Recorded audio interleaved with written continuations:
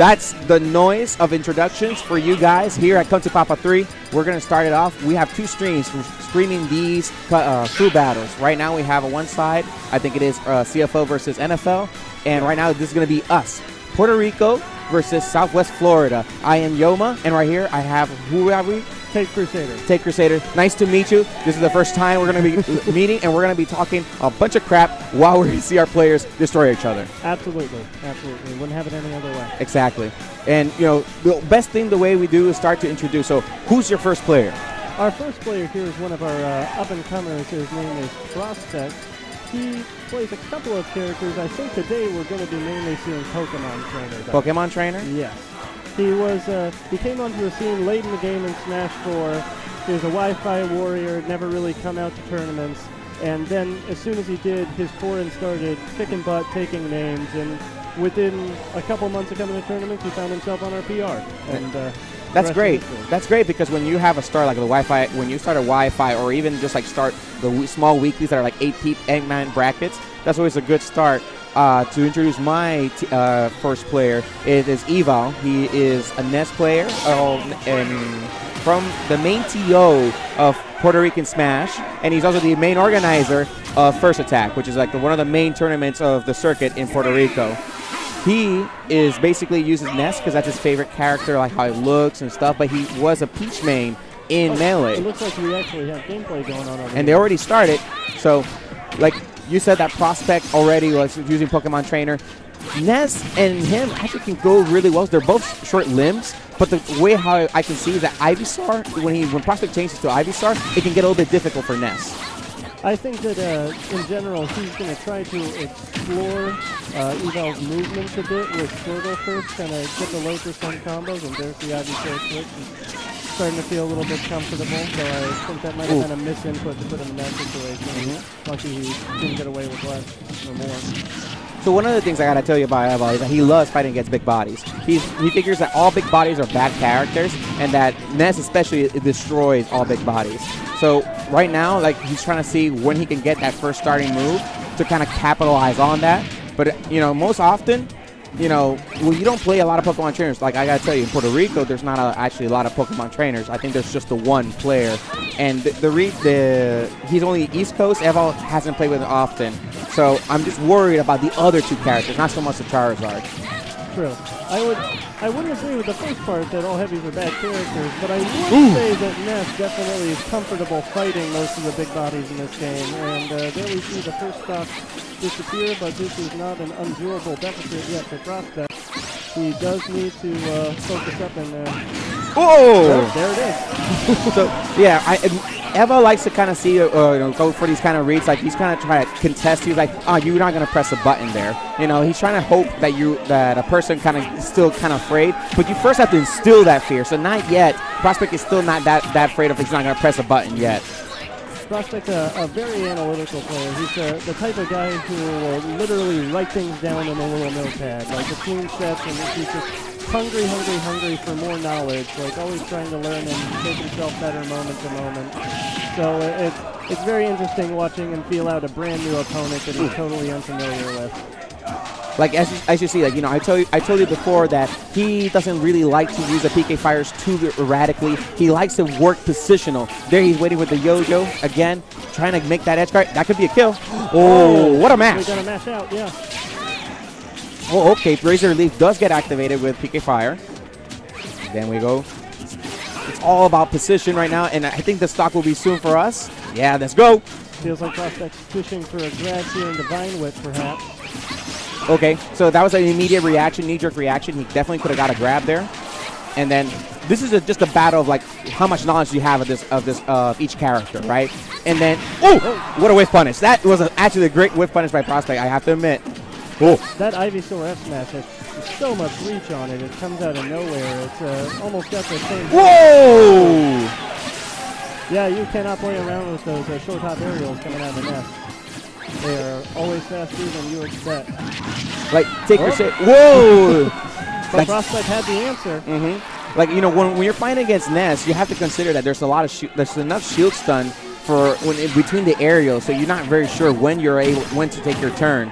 And this is the last stock. This is going to decide the momentum, and I'm cheering for my crew right now. Oh, you obviously know who I'm cheering for. Yeah, of course. And then I'm seeing it happen. He's baiting. Evo looking really comfortable right now. This is a battle of nerves here. Whoa, let's go! Let's go. That's how we start. That's how we start. So that was a really close game. Like bringing it down to one stock. Those one stock differences matter in crew battles, right? Absolutely. So in terms of if the next player introduces your next player, who's coming up? Who's coming up? It could be one of two players. We're either going to... Oh, he sat down. That is not what I expected. We're having the legendary Akashic Sword coming out here. Ooh. I assume he's going to be one of our anchors. I do know of Akashic. He is the Greninja player, right? Yes, probably the best Greninja in Florida. Also happens to be my younger brother. Your younger brother. That's great. I also have a family of brothers that we also play Smash. I have a 9-year-old one that stayed in Melee, and I have another one that moved into Ultimate. That's awesome. Yeah, so family of brothers. Family. Smash is family. You know what else can you say? Absolutely. Unless it's a crew battle. then the family will. Then there's no more family. Now it's all personal and it's all business. But I know we're pretty cool with most of the people from the Puerto Rico crew, but not right now. Not right now. No, it's simpatico. But so. You can tell me a little bit more details, because I remember seeing a lot of clips from Akashic when Ultimate started. He was showing us a lot of the stuff that Greninja can do.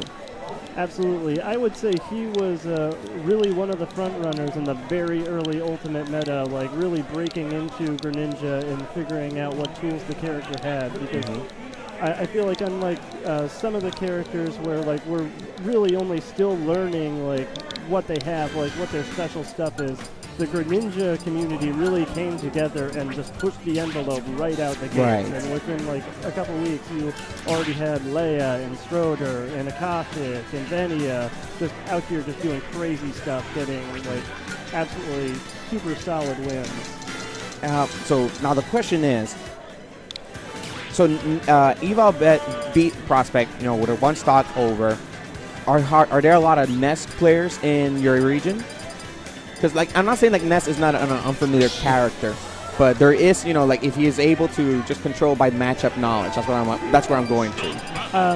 I have faith in Akashic's matchup knowledge, and I think that's probably why he sent himself out here. Right.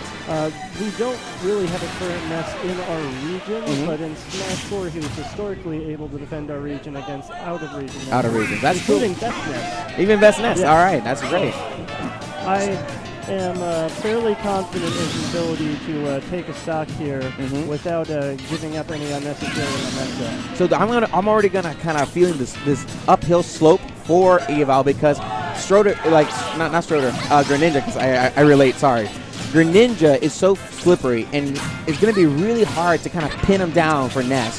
I want to see how Eval can really keep it close, mat that damage and get those stocks. Ooh.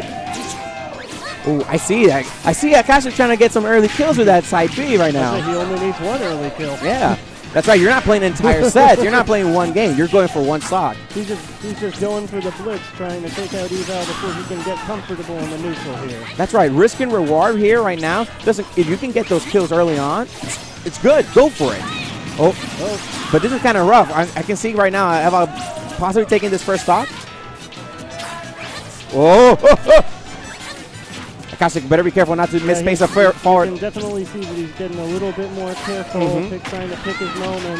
Whoa! I'm not sure what that was. I think if that had not fallen out, that would have been already the KO. That's it. And there it is. That's it.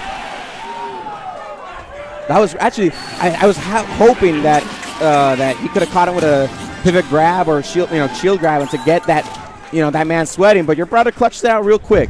Yeah. He's definitely one to come in the clutch and really buckle down on like the last stock situations. And I think here in a crew battle, when he's looking at someone else's last stock on his first, he's just treating his first stock like the last stock, right?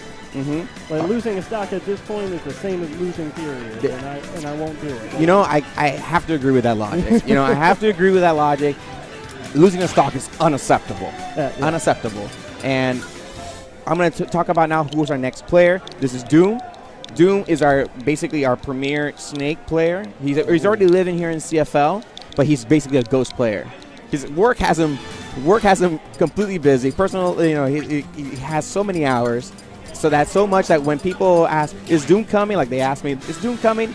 I always say, I don't think so. I don't think so. But the thing is, even as a ghost player, he still makes people kind of scared. Oh, yeah. Because he is, like, he knows Snake from Brawl. He loves combos. He loves the setups. He's a man that loves creativity, right? The creativity, not just like, how I throw a C4 here. He loves to actually mix stuff as much as possible with Snake.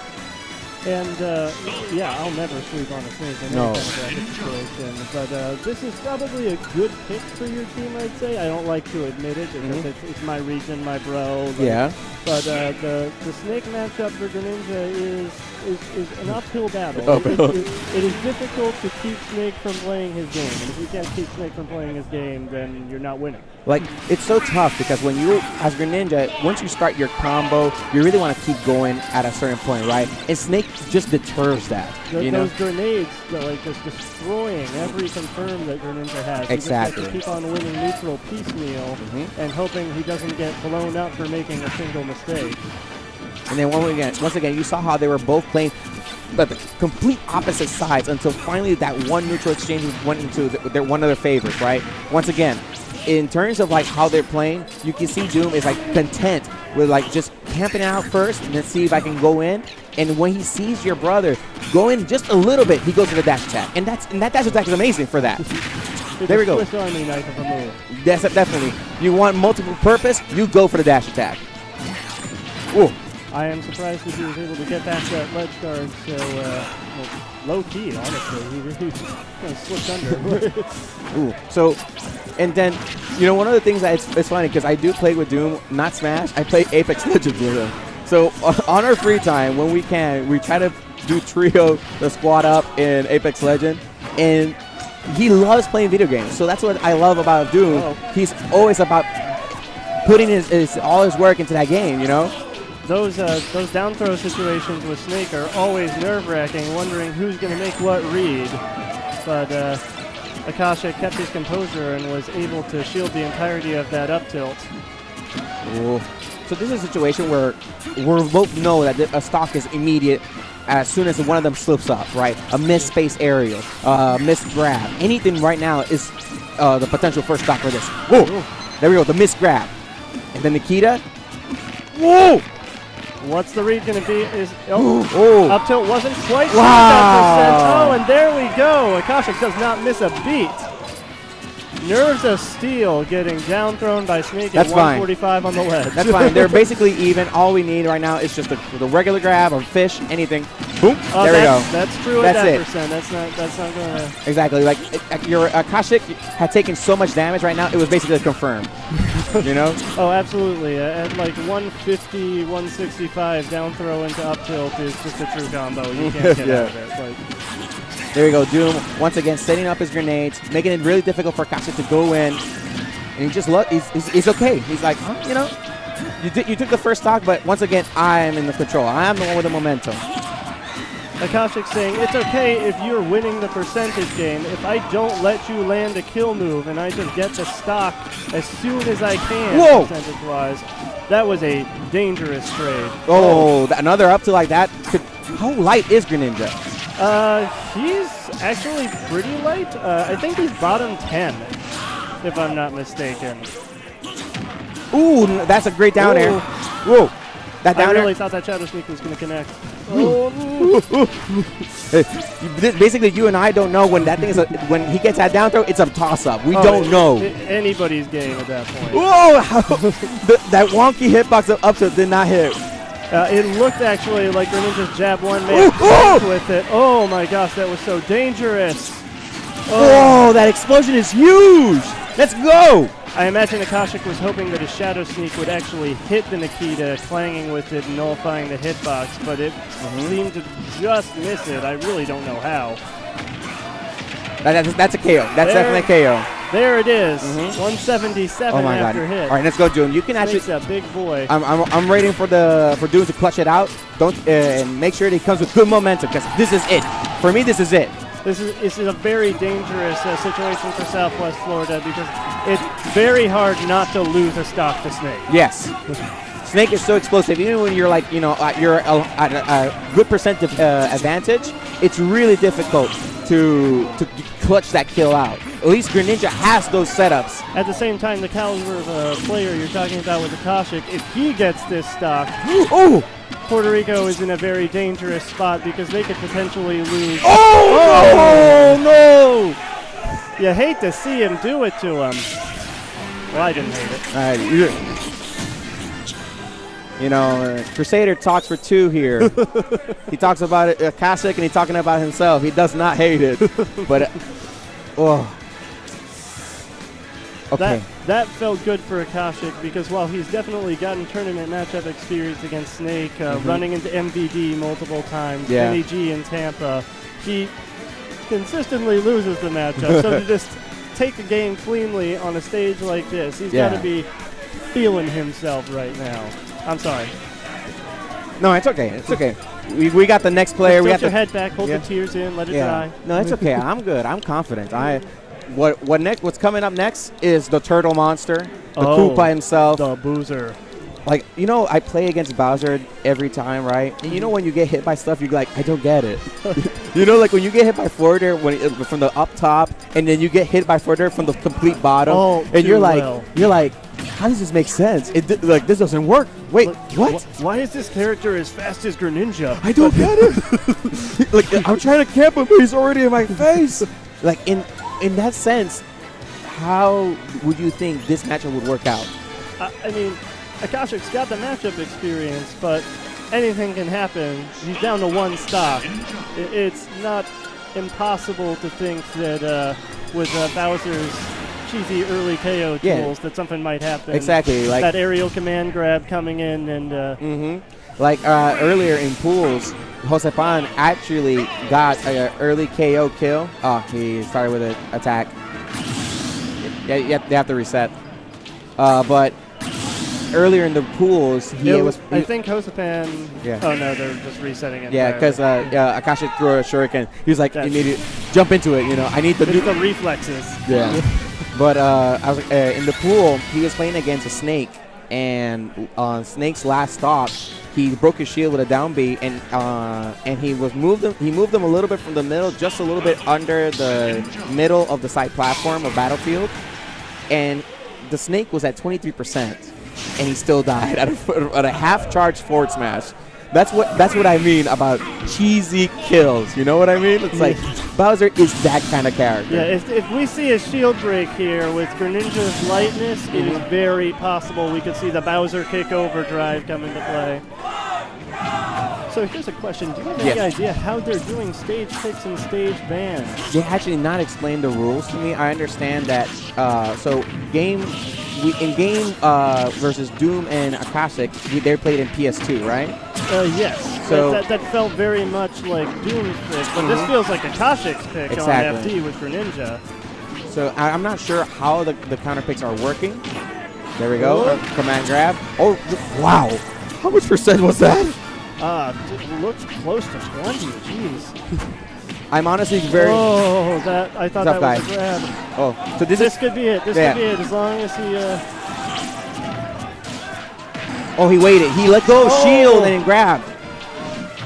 Akashic's looking to take at least one stock here. Oh, no.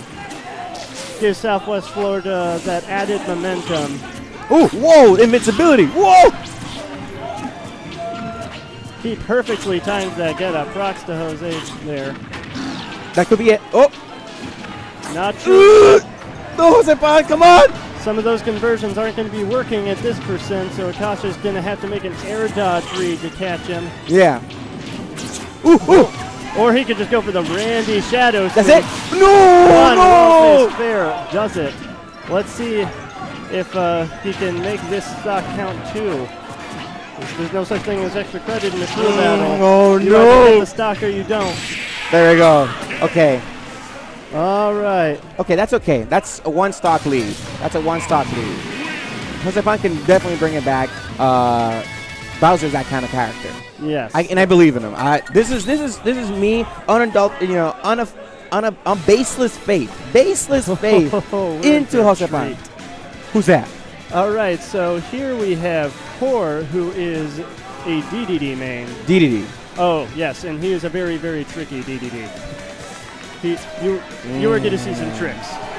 No. I don't know. DDD. You're going to see nasty ledge traps. You're going to see dying at 0 from a shield break. like this is an interesting. He must have wanted it. I'm thinking he volunteered for this. He probably, when you think about like DDD and when he fights another big body, it's kind of like an even thing depending on the characters, right? You have DDD, you have Bowser, which are probably and Incineroar, which are right now the hottest heavies right now, right? The hottest heavies. In terms of popularity. Yeah, in terms of popularity. And when I've seen a lot of the heavies play each other, it's really a slobber knocker. It's really either their one stock is completely one-sided or they're both like trading hits. It all depends right now in terms of fundamentals right now. Because when it comes to matchups, I feel like the heavies pretty much destroy each other. Yes. Bowser is definitely going to have an advantage here in the speed department. So Poor is going to have to play his boxing game well. Right. It's something he's used to, just as a DD main in general. You have to play that boxing game in every match. I just gotta hope that Josephan's got can control the Gordo game. That's all I need to know, and that's all I want. Look at him. He's just sitting there. Let's go. 1. We like to say that the looks on DDD's faces are very much like part of his game plan. Like that face is just tilting to look at. His smug satisfaction, like with everything that he does. It makes you want to run in on him sloppy, and that is when you lose your stuff. I'm definitely. I see what he's doing already. Start charging the down B already. Oh, he does not shy away from using the whole toolkit. He charges a little bit too much, giving Josephan the chance. Josephan definitely looking to get an early kill. It looks like he's feeling it out, trying to see how scared Josephan is, but he so far is not blinking. Jump reads. No. No. He had to do it to him. It's just Bowser's areas are amazing. You would expect them to use a jump to get that started up, but you got the read and you got that back here. Might as well let it rip, right? Yeah, that was a good trade with the Gordo there to keep DDD from really getting any stage control off of that neutral win. He sticks it every time. How does he do it? He actually mashed out in time. And Bowser has an improved recovery now, remember. Of all the heavies that you expect to come low, I would not expect Bowser to come from so under, Absolutely.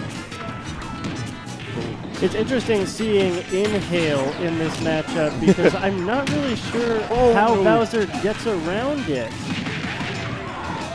That was definitely the right answer.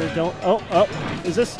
He knew what to do. That's a trap. If you're not buffering the air dodge during that inhale period, he's buffering the up tilt, and he'll get it if you're not already buffering the air dodge. Oh, no. It is, however, a 50-50. You can read the buffered air dodge. Or wait for it. Yeah. That happened on stream earlier. I'm trying to remember exactly who was playing, but a DDD got the game 3 last hit situation, and as soon as I saw him hold the inhale, I knew what was happening. Okay, so at this percent right now, even if the command grab is kind of fresh, I don't think he will get the KO on DDD. He's that kind of character. Whoa! So you do not want to be in this situation at this percent against DDD. So, of course, gotta read that he's going to just keep on coming in high to get around Gordo and to not mess with the grounded hammer pressure. I think that's it. Could be? No. He was mid-stage. That's correct. He's a big boy. Yeah? What? Oh, my God. I'm getting confused. Your brother, this guy is definitely confused. No! That's it for sure. No, Core. Oh, man. My dreams are in shambles. And that's the thing you got to remember about a crew battle. That 150% on the second stock, it's gone. You either take the stock or you don't. Oh, no. So okay, Josepan, I saw him getting better. He was getting better. He was going for command grab more often. He definitely was being more careful with DDD's Gordo usage, but there was just the setups. You know, it was the setups. You got jump read and then the setups. You know, and now #1 player from PR coming in. It's Pac-Man. All right. And out the big guns. And I gotta tell you, when I play him, I feel dumb. I was watching actually a just friendly money match that he was having with Myron earlier, and I was impressed. Yeah. Like, I've seen some good Batman play in the game so far. I watched a lot of like T from Japan, like on stream, and Shinji. Like, the stuff that he was doing was nasty. Yeah. It's just the thing is like he loves Smash, right? He really genuinely loved Smash for a lot. And he was the very guy like, I want to study it as much as possible. He was a very studious type. And when it comes to characters that he wanted to use, for example, in Smash 4, he wanted to use Mario, Pac-Man, and he didn't find much success with them. So he moved on to Cloud and Sheik, and then he got better results later on. In here, Pac-Man is good, and he can use the character he wants. So that's why he's so passionate about labbing these things. Yeah. Pac-Man has 101 tricks, and if you don't know them all, he can make the matchup kind of a living hell for you. There you go. I know that it's not something that Core was particularly comfortable with doing, so we'll see if he can maintain a good mindset and his momentum going into this. When I think about crew battles, it's like the power, like who has the ability of adapting on the fly. You know what I mean? It's not. This is not a best of one. This is like you only have 2 stocks or 1 stocks, and you know you work exactly what you got. You know, and you gotta adapt, you gotta predict, and you gotta hold on. You know. And that platform could give him an extra way out in this situation. Oh, that was a questionable roll. Wow. Possibly a misinput or a buffered input. So there you saw E-King did the Powerball upward. This is how. Oh, what? No! What? The best Pac-Mans are the ones that make the character look good even without the projectiles. Yes. Those fair strings can be nasty. The thing is that I didn't expect that. I'm like looking at it. It's like I'm trying to prepare something, and then E-King just gets a cinematic, and I'm like, what happened? Oh, looks like we're just jumping straight to it. The big guns are coming out. Myron. And they had a money match like maybe 4 or 5 hours ago, right? Yes. They had a money match. It went to Game 5. Went to Game 5. Myron is very good at making things go to Game 5. Yes. Just ask Mars. Like, and when I studied, and while I was watching it, I studied it. That matchup is pretty even in the sense that if Pac-Man waits for Olimar to throw the Pikmins, and he has, for example, the bell, the flower, or the key, they'll go right through the Pikmin. Any of the other fruits will get stuck. Hydrant play is a really big thing in this matchup, and something that I saw him doing against Myron earlier that I really appreciated is sometimes he would just put the hydrant out there and it was just bait. He was just saying, waste time hitting this hydrant, not like knocking it towards me. That's not even part of my game plan. Exactly. I'm setting up for something else later, and I just want you to be standing there. Exactly. And like the fact that the hydrant can force a person to take an option is ridiculous. It makes you jump. It makes you hit it. It makes you like avoid it. Any of these options are all favorable basically for the Pac-Man players. So E-King, when Myron was focused on that, E-King either charged up the fruit or with punish when Myron tried to punish it. So there was like a lot of back and forth. And I'm hopeful to see that right now. And you can often put yourself in a bad position hitting hydrant if you don't make it count enough to actually get it to launch. Like purple Pikmin can definitely bring it down with an up smash or a forward smash, with right? almost anything, I would say. But Fair, side B. No, it takes 2 purple side Bs. I did learn that watching this matchup earlier. Yeah, two side Bs will take down the hydrant. But the question is, how often will Myron have the Pikmin available? So that's also part of the matchup. If Pac-Man is constantly destroying the Pikmin, because Nair was actually destroying the Pikmin really good. Oh, yeah. Like that Nair was actually really strong, and up air as well. Up air was doing really well against when the Pikmin were stuck on him, or really well. The next thing was he just destroys all Pikmins. So it's a matter of like, can Myron keep the Olimars alive or constantly oppress Eking? I would say that the money match from earlier could be helping Myron out in this instance. He definitely started down versus Eking, and once he started to learn some of the patterns and specifically how to hold on to his purples and to the lineup that he wanted, that's when he was able to buckle down and shift momentum. Yes, let's go. Let's go. This is energy. Look at that. There we go. When we go, 20% because he took down the hydrant. No purples yet. I was joking before I came on stream with everybody in Southwest Florida. I'm probably the first commentator on mic in a major in a while for Smash Ultimate that has anything nice to say about all of them. What? No way. But in turns, like, I'm seeing, like, we're seeing exactly like us that we were spectating that money match. We're seeing very similar to what happened in that money match, you know? And the thing is, I gotta tell you, two of the games that he lost were in Pokemon Stadium 2. So this is a good counter pick by Myron, actually, because these stages actually were favorable for Olimar. The platform layout, I would say, doesn't give Pac-Man all that much opportunity to escape the ledge. That's correct. Against Myron's burst options. Ooh. Oh, that was a very well-spaced F-smash. Yeah, he actually good awareness to realize that would take the hydrant. And he punishes the ledge attack. It's okay. Right now, the way how Myron's percentage is looking, set up with the belt definitely can take the KO, and that's what Eking's searching for. Eking actually also showed me how he can put away the items really quick, but Myron constantly putting the pressure. He's not letting go. Damn. Lots of players aren't comfortable playing with that grab when it's active like that, but Myron said, no, I know exactly where I can walk up and start my attack. And I don't know if you noticed earlier when the hydrant was on the platform, it seemed as if Myron did an empty short hop and kind of hovered near it, like he was going to use an aerial on it, but it was a bait. He didn't do anything. He was just waiting to see what Eking was going to do. Oh, the apple. So at this percent, apple is the one that will launch upwards, and since Olimar is so light, it definitely can kill already at this 130% mark. So we can see those kind of things. That upper. Almost. Ooh. It's always hard to tell what's actually going to kill all. And there we go. The apple. Yeah. The apple kills off the top. Oh, he misses the flower.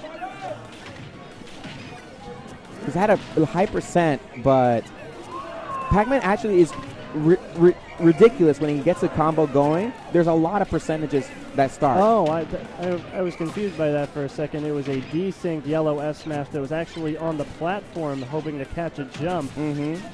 Very deceptive. I'm not sure if Eking saw it and avoided it intentionally, or I think he was just waiting it out. You know, sometimes you just gotta wait it out. Ooh! You know, the water actually scared me there. I thought it was gonna work against Eking's favor. Oh, once again, the Pikmin above in the platform. He's looking for that jump, definitely. Oh, definitely. If he gets that pluck below the platform, anything but a purple Pikmin will land on the platform in most instances. Oh, that was a purple. That was a fat one. Monique coming in, getting those early kills. No, this is okay. This is still okay. Because I consider this still relatively even. Because one apple takes a kill. Absolutely. This is about momentum. That was a scary place to be. Hovering under Olimar with that purple Pikmin and that crazy strong down air. Oh my god. This is very good damage from Myron. Eking needs to take the stock soon if he wants to reverse the momentum in any meaningful way. Yes. Eking's already almost at 12% for a good portion of Myron's toolkit here. So hard to effectively... Oh, no! Oh my god!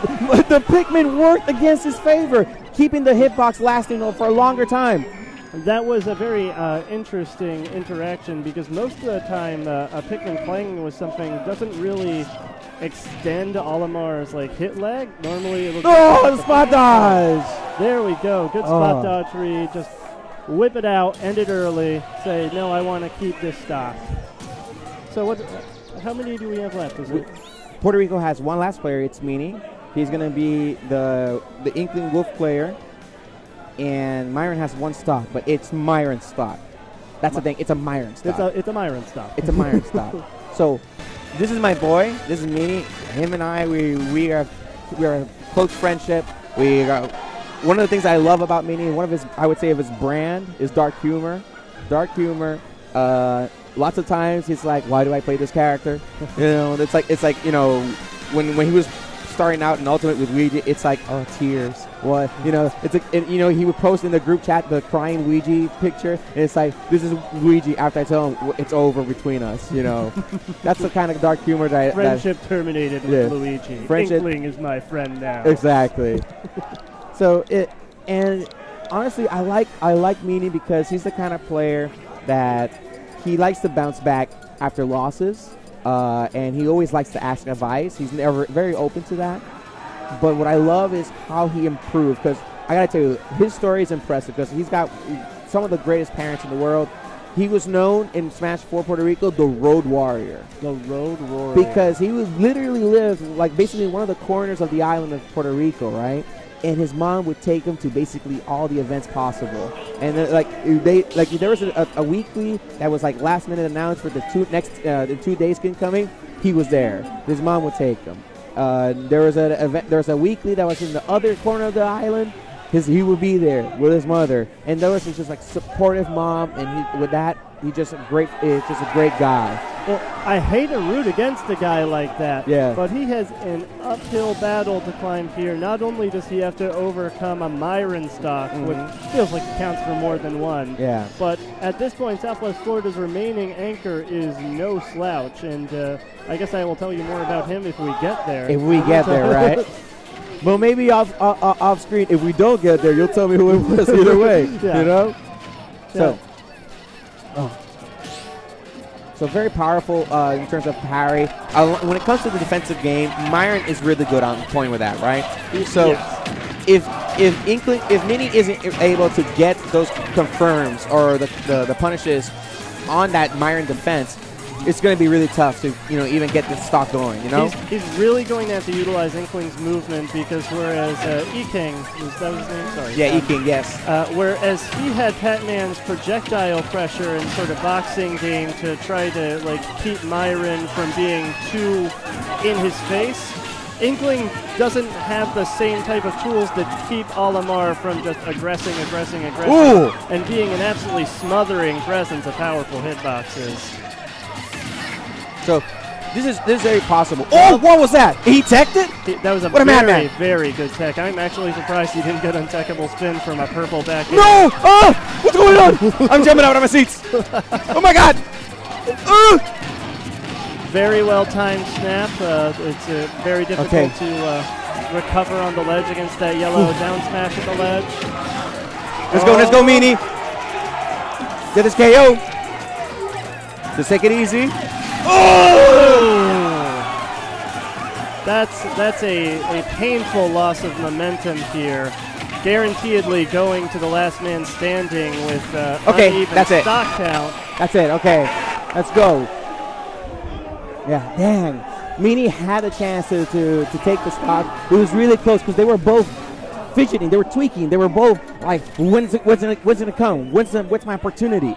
And Myron just threw the forward smash and knowing that he wanted to dash in because he was in the corner. It was like any cornered opponent, it's like, I gotta protect myself, and the forward smash was there. All right, so I gotta tell you about my boy on Civil Ninja. There used to be a time during Smash 4 when Uncivil Ninja was just considered bad.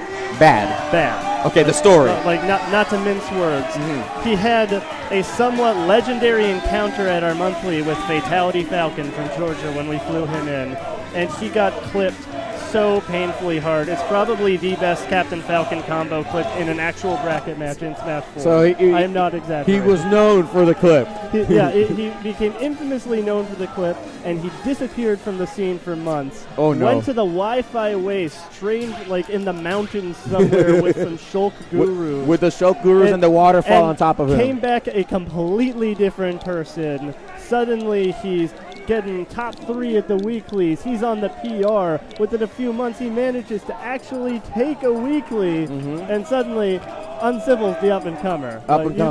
You don't ignore Uncivil. Kevin recently, just 2 weeks ago, took a weekly over Myron, just days before Myron went to win second at Pound. Wow. So consider that. So, you're looking at one of the rising Shulk stars in Ultimate. We got good days. We got great days. I'm going for Meanie. I'm sorry. Meanie, 2 stock down. I believe in him. You want to do the Cinderella story. This is a Cinderella story. He has 2 shoes left, and they're made out of crystal, so they're very fragile, but I'm going for it, you know? I'm going for it. All right, Uncivil. All right. The tension is brewing. This stage feels so epic for the final confrontation of this crew battle. No matter what happens, this is it. This went to the last player. You know, we were going to the last player. It was a very close match. Myron and Akashic put in plenty of work, each taking 5 stocks each, if I'm not mistaken. Yeah. Akashic and Myron were definitely MVPs in terms of how many stocks were taken. Puerto Rican players were good in terms of finishing out the remaining stock. You know, only sometimes losing 1 stock. Like, Jose only lost 1 stock and then brought it back close. Meanie lost 1 stock, but it's still, it's still close. They never allowed Southwest Florida to take too commanding of a lead. That was a very, very dangerous situation. Shielding charged buster down smash is a great way to just get shield broke. Yeah. It will lock you into the shield stun. You won't be able to drop shield. So very, very good awareness to time the get-up attack and not get stuffed. Oh, smash art choke on the ledge. Oh, perhaps one of the most dangerous beasts in this game, the Smash R choke on the ledge. Meanie is actually returning in terms of damage. He's been really mitigating the amount he's been receiving. So it's very important to keep good mindset against Shulk, especially when speed art and jump art are in play, because you may be losing neutral a lot, but the damage is not very severe in those 2 Monado arts. You just have to watch for losing your jump and getting gimped until he switches to Smash Art, and then you have to watch for dying at 70 to fair. Right. Now, question. Now, I do not know this, right? But are you able to change art while you're being buried?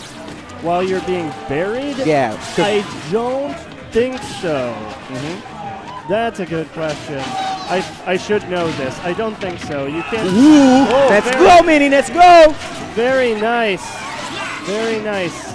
I have to give credit where credit was due. That was a good DI, let's go. Any other stage, that would have definitely been it. But Kalos, we are living. What does Uncivil do? He answers.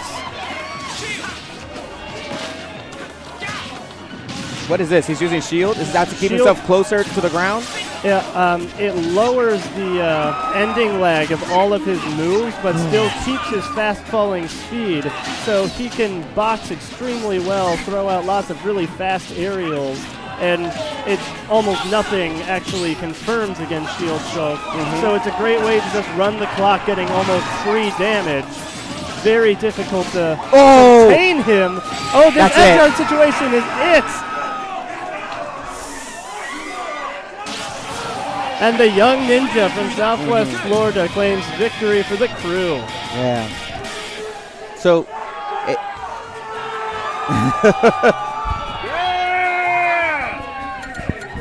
all right. So, honestly, I hate to see you go so soon. Yeah. It was a pleasure commentating with you. Like, in terms of players, I really wanted to showcase how, like, the variety of players that we have. We have variety of characters.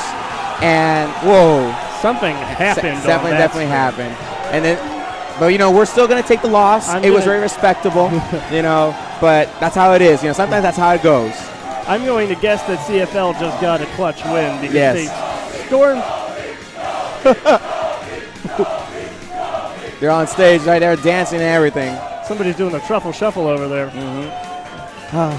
Well, that's. When you have to say goodbye, you have to do it with a bow and grace. It was a good game, good fight actually, and that's how we're gonna set it off. PR is here in Come to Papa. We have that a couple players got out of the pool, so still patient. It's not the last you're going to see of us. Definitely not. Hopefully we'll see more than a few of these players on stream tomorrow. Definitely. So we continue to top 128. Yeah. Yes. Yeah, top 28 tomorrow. And thank you guys for having us over, and hope to see you again.